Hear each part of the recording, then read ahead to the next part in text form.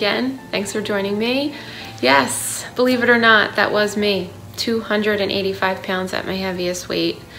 I can't tell you at that time of my life the feelings that I felt after having my children, becoming a stay-at-home mom, kind of lost my identity in a way. I felt unmotivated, loss of energy, just tired all the time. I found myself wanting to stay within the house, not really going out and engaging with other people. I had always been an outgoing person. Growing up, I played sports, I danced. As a young adult, I loved going to work out, being in the gym, doing active things.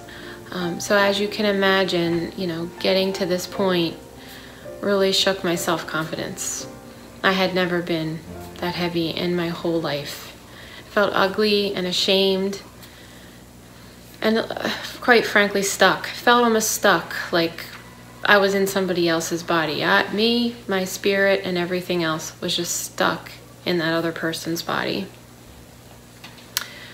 I really came to the conclusion that I needed to make a change when something drastic really happened. Not only did I want to be healthy for my children and set a good example and be there for them, but also for myself. I needed to get back to me. I needed to feel like me again. We also had my father in October of 2014 suffer from a very bad illness. He went into a toxic shock, had cancer, diabetes, really hadn't taken care of himself, and his body kind of gave in on him. We almost lost him. He was in a coma for quite some time, and that really just shook me to the core. So this was my breaking point. It made me realize that I just really wanted to be healthy. I wanted to be alive. I wanted to be there for my kids. I couldn't imagine leaving them at such a young age. My next steps were to kind of talk myself through what was going to happen. I felt like the task at hand was just so difficult. Being at that heavy weight, I didn't know if I could get back into exercising, what my first steps would be. I knew it would be a really hard job, but I'm worth it. And so are all of you. The most important thing I can tell you is to believe in yourself, because putting yourself first and loving yourself is the best thing you can do for you and for everybody around you. So this is going to be a huge generalization of the steps that I took into getting to where I am now, but I wanted to give you a few of my best tips.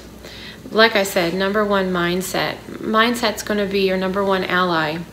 If you don't have things right up in your mind, you're not going to be able to pull forward with any plan that you may have.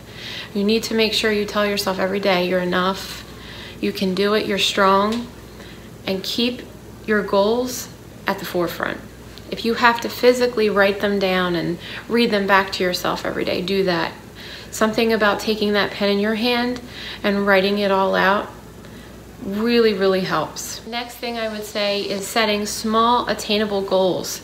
Don't try to change everything all at once. It will be a little too overwhelming for you. Set those little goals like, I'm gonna drink more water today. I'm gonna cut out some processed food. I'm gonna try to cut back on sugar. Things like that. Make a weekly goal. Stick to that, something you can promise to yourself and follow through on. Next, I'd say get some movement in. Even if you don't feel comfortable with going to a gym or joining a yoga studio or classes, I didn't at first. Even though I had experience in all of that in my life, I really felt that self-conscious that I didn't want to even go into places like that I used to feel so comfortable. So whether it's going outside for a walk with your dog, your children, your spouse, having a dance party, I do that a lot, in the car, in the kitchen, whatever sparks joy within you, do that, because that will help carry you through your day. At this point, people around me, my support system, friends, family, they started noticing the change in me. I was told that I seemed like I was myself again.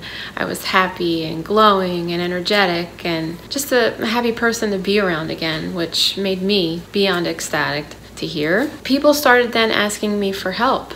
How did you do this? What are some tips? What are some tricks? So I would share my knowledge of the things that I did and the things that I learned along the way. And this just lit a fire under me. I couldn't get enough of it. I started studying nutrition, how the body works and all the systems together, and how you can live a holistic, healthy life and still have fun doing it. It doesn't have to be boring. You don't have to eat the same things every single day. But like I was saying before, just doing things you love, starting with small goals, eating healthier, moving, all of those things help. So here I am today talking to all of you. And I can't believe the audience that you guys have provided for me. I hope that we just continue to grow together. Please continue to like, share, watch my videos. Check me out on Instagram and Facebook. Hit that subscribe, hit that bell. And I promise to help you walk through this journey. I will be going into more depth of things that I feel work for most people, give you some fun vlog stuff. It won't always be this heavy.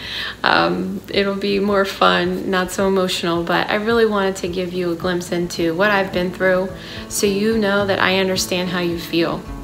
That girl you saw at the beginning of the video, I understand those feelings. If you're feeling that way now, I sympathize, but really just dig deep, tell yourself you've got this, and you can make the change. Only you can do that for yourself.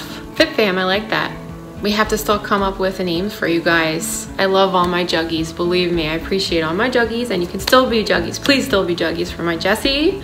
But we need a name for our family as well. We can mesh the two. So comment below, give me some ideas of what we can call ourselves, but Fit Fam keeps coming back to mind. Anyway, if you have any better ideas, that would be great. And I want to thank everybody who gave me all the suggestions for my closing of the videos. And I think I found my favorite.